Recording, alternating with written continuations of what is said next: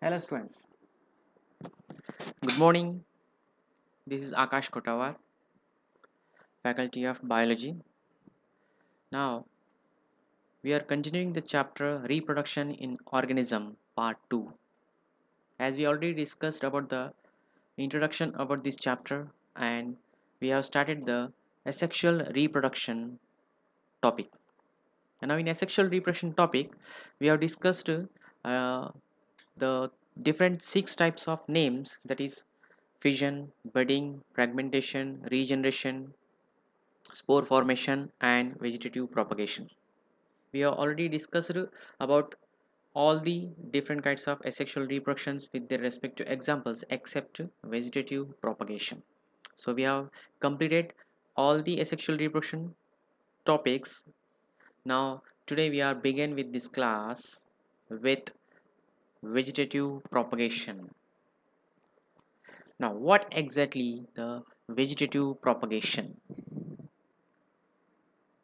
Students, the vegetative propagation refers the production of new plants from the vegetative parts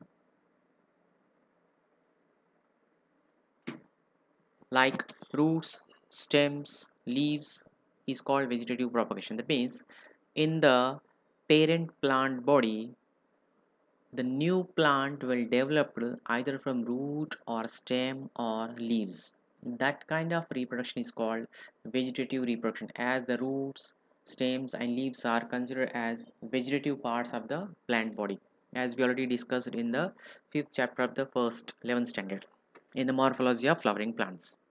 Now the parts which helps to develop the new plant body are known as vegetative propagules. That means if in any plant, if the root is helps to develop new plant, that root part is called vegetative propagule. Now here some examples are there. In different plants, different parts, different vegetative parts helps in this vegetative propagation, and they are recognized as different names. Like here given tubers, rhizomes, bulbs, buds, runners, suckers, stolons, offsets. Please remind all these terms, these are very important for your examination. These are the different names of vegetative propagules which helps to produce new plants from their vegetative parts. Now we'll go through the a table here, the examples of vegetative propagation. Now whatever the examples are given here are considered as natural methods. Like in first section, the roots are there. The roots act as a vegetative propagule in which the roots are helps to develop new plant body. Like the examples are there: dahlia, asparagus, dalbergia. So these are the examples of roots in which from roots the new plants are developed. Now in stem, now the stem is very important aspect in case of vegetative propagation, as different in different plants this stem act as a vegetative propagule with different names. Now here there are so many examples are given, like tubers. The tubers act as a vegetative propagule in potato, the bulbs in garlic and onion, in rhizome, ginger, turmeric, banana, corms, colocasia and amorphophallus, suckers, mint and chrysanthemum, runners, oxalis and centella, stolons, jasmine, and offsets, pistia and iconia. Now the pistia and iconia are aquatic plants. They float on the water surface, and with the help of offsets they float. Now offsets which are developed in plants, in these plants, are of the stem. Now these are different vegetative propagules developed from the plants in different plant bodies, or different species we can say.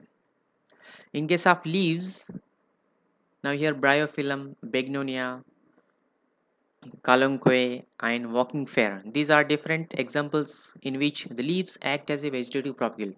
we already discussed about these example like a bryophyllum. We already discussed about the bryophyllum in 10th standard.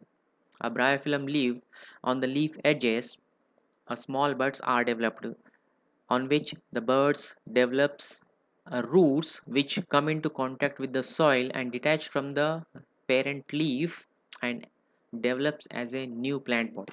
So this is called leaf buds. So in bryophyllum leaf, the leaf buds are developed on the leaf edges. So these are the plants in which leaves act as a vegetative propagules. Now in one more thing, bulbils. In agave, lily, and dioscorea, these are the specialized plants in which bulbils. These are the special kinds of structures develops on the plant body, which helps to develop a new plant body. So these are the different examples of vegetative propagation, which considered as a natural methods, means without any artificial conditions, they naturally grow. Now here some of artificial vegetative propagations are also examples are there. Now before that, if we go through these different diagrams, the first is a runner, oxalis example. Now between two plants, there is a the horizontal stem is there. On horizontal stem, from each every node, the adventitious roots are developed, and above that, the new leaves are developed. That is a runner, means the stem run horizontally on the surface of earth or the soil. Rhizome, it's a ginger. Tuber, it's a potato. On potato, the buds are there, which helps to produce new leaves. In offset, pistia, aquatic plant. Buds of bryophyllum leaf, bulb, it's an onion, and agave bulbil. So these are the different examples of natural vegetative propagules. Okay, students. Now here are some examples of artificial vegetative propagation. These are mainly three types. The fourth one is different from these three. The first is cutting, layering, grafting, and turians. Now, what is cutting actually? The cutting takes place in sugarcane, rose, and bougainvillea. Cutting means a part of plant branch cut obliquely and that can planted in the soil. It can develops roots and grow into a new plant. It's a common thing we commonly used in our homes also.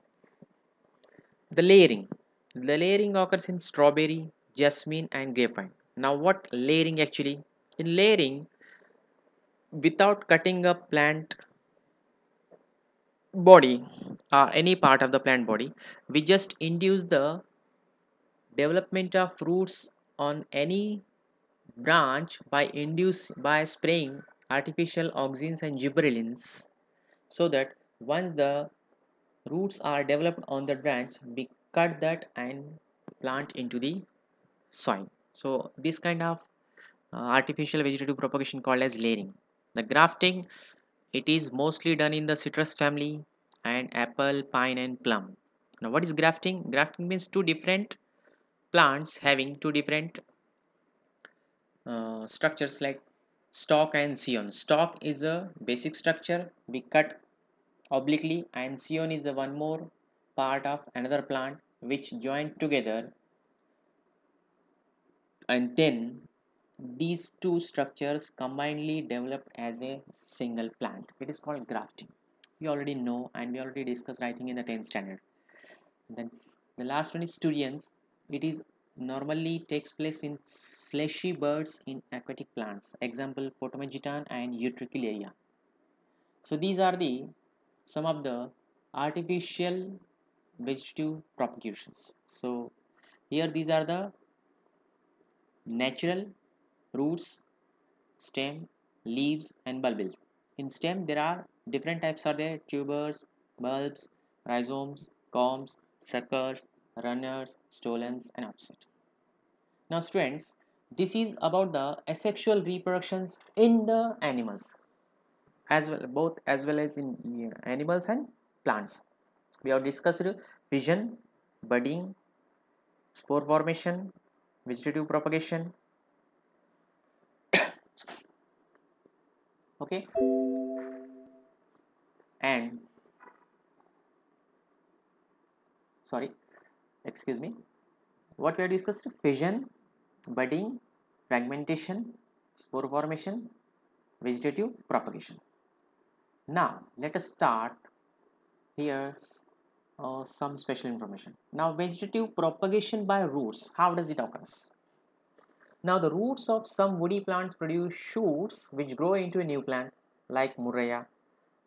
Modified tuber roots of sweet potato, asparagus, dahlia, tapioca, tinospora, etc., develops buds, and each of which form a new plant. It's a information already we have discussed.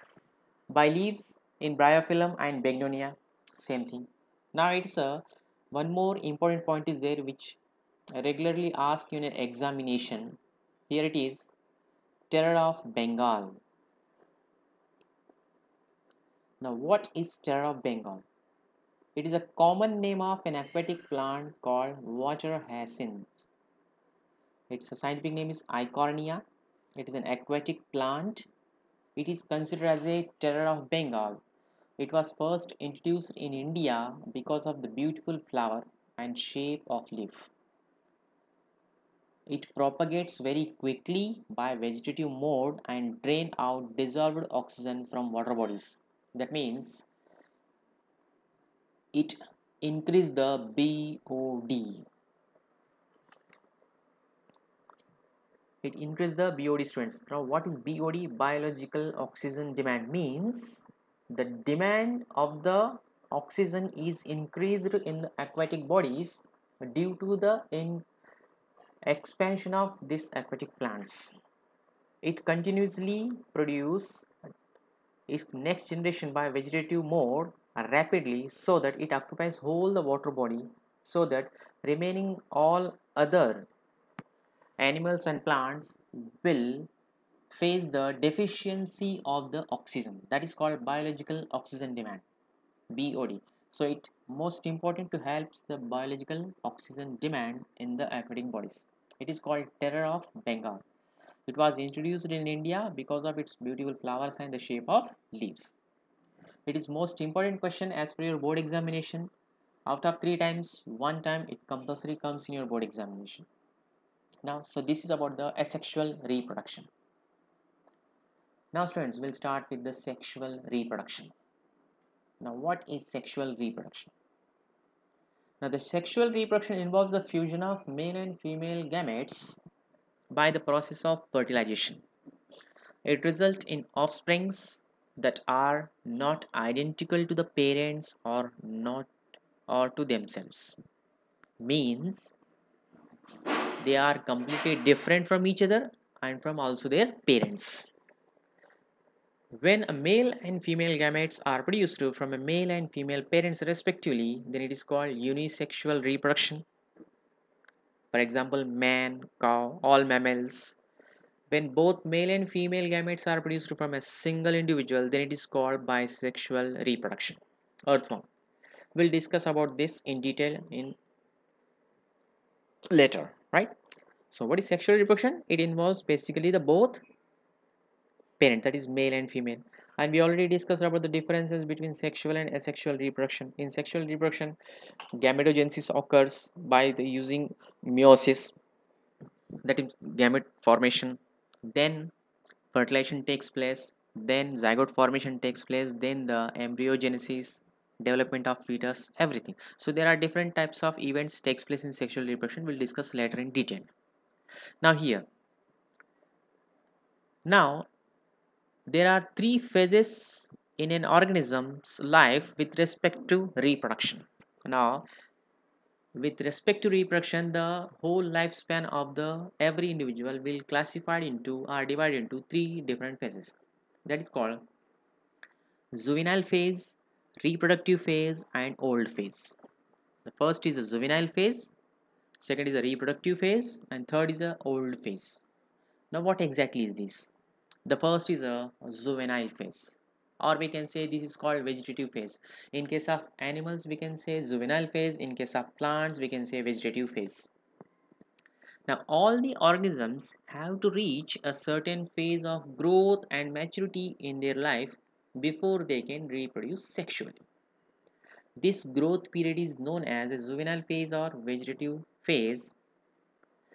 Its duration varies in different organisms. Means once the zygote forms, this zygote will develop into an embryo, then it will develop into a fetus and it delivers as a baby. Now this baby will grow in a size, and up to puberty it will develops physically, it gets maturity, and in the puberty it starts able to produce gametes. That is called reproductive stage. Now before reproductive stage, whatever the events takes place, that is called physical growth. Now this physical growth which takes place in the whole period, that the whole period is called juvenile phase. In case of plants, the vegetative part means from the germination of seed to up to the production of flowers, the whole period is called a vegetative phase. Once the flowering starts, the reproductive phase of plants will begin. So juvenile phase means it is a pre-reproductive phase. Now, the second is reproductive phase. When the organism starts reproducing in their life cycle, this is known as reproduction phase. Means in animals, like in case of humans, in puberty, the male and female starts producing their gametes. Means they attain the maturity of reproductive phase. Now they can able to reproduce. In case of plants, it starts or it begins with the production of flowers. Means the flowering is the sign of reproductive phase, beginning of the reproductive phase of a plant. The third most important is the senescent. It's called old phase. That means end of the reproductive phase. End of the reproductive phase. It is called senescent phase or old phase. After this individual dies. That means it's end. So this is the life cycle which classify into three different phases: juvenile phase, reproductive phase, and senescent phase. In flowering plants, if you go in flowering plants, like there are three types of flowers are there: annuals, biennials, and perennials. Now annuals, which means the plants which are complete their life cycle within 1 year, very short period. Biennials in 2 years, perennials it is more than 2 years. So here in annuals like wheat, rice, all vegetables, etc., the life cycle is completed within 1 year. Means from the seed germination to production of seed, all the events takes place within the short period, within the 1 year. So they are called as annual plants. Biennials, in these plants the life cycle takes place in 2 years. The first year only vegetative part is there, that is seed germination and growth of the physical body of the plant, that is development of root, development of stem, development of branches, etc. In the second year they start producing flowers and they undergo sexual reproduction to produce new generation, that is seeds. So in first year vegetative part develop takes place, in second year flowering takes place. So it is called biennial plants. In third, perennial plants. It means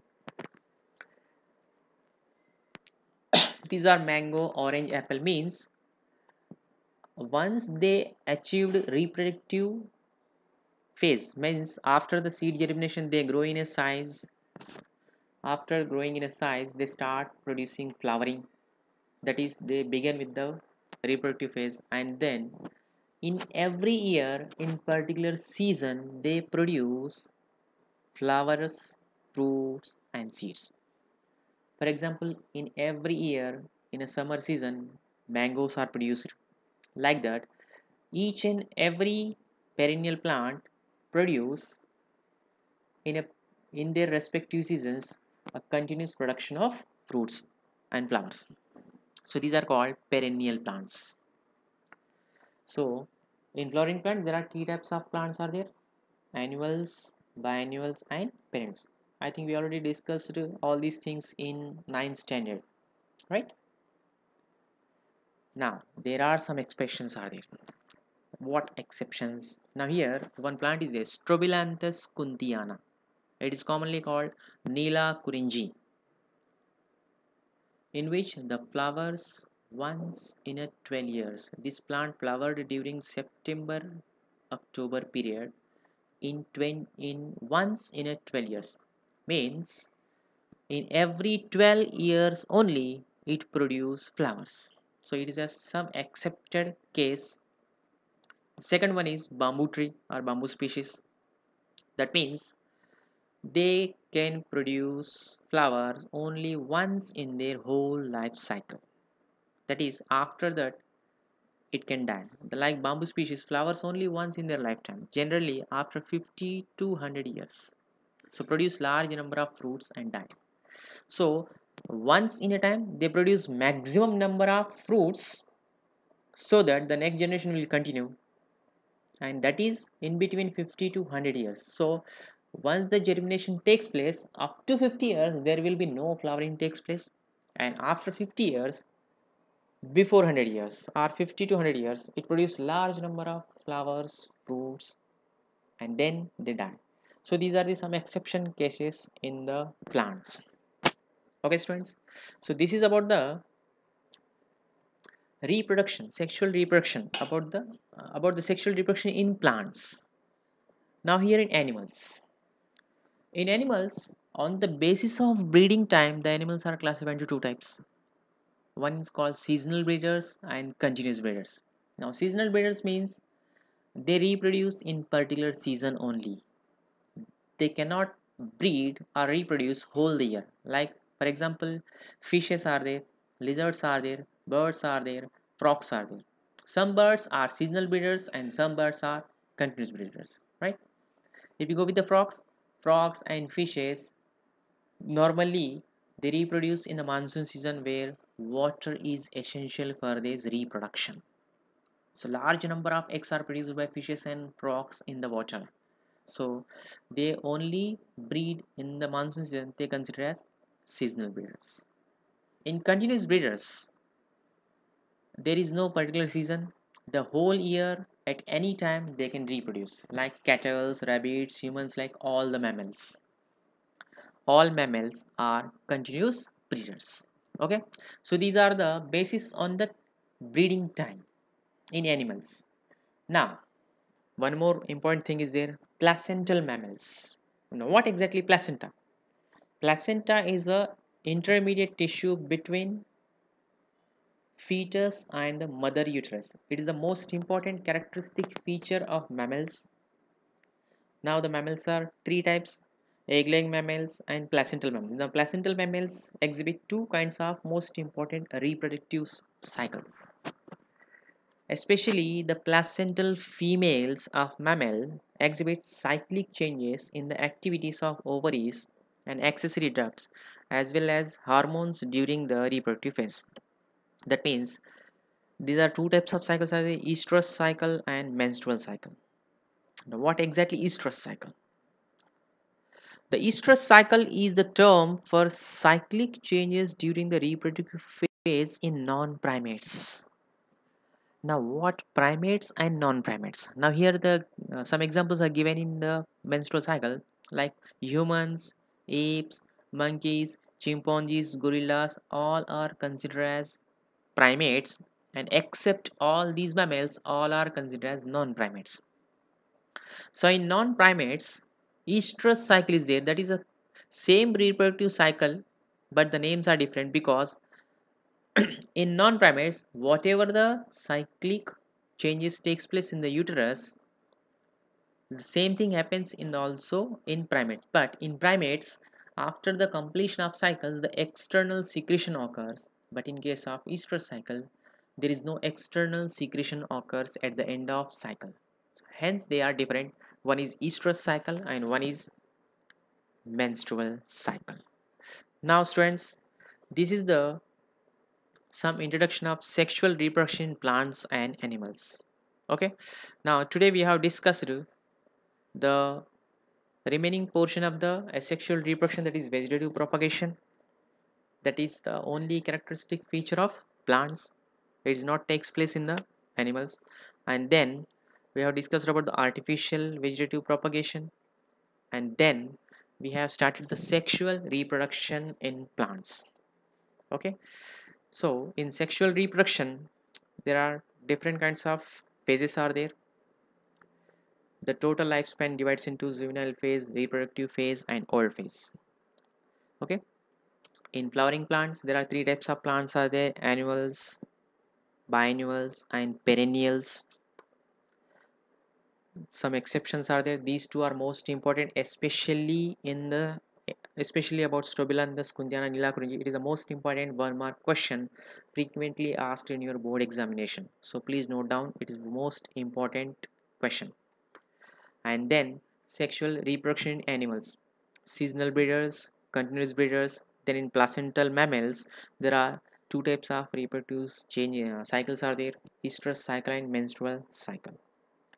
So for today, we are going to stop here and we'll continue the sexual reproduction in the next class. Okay.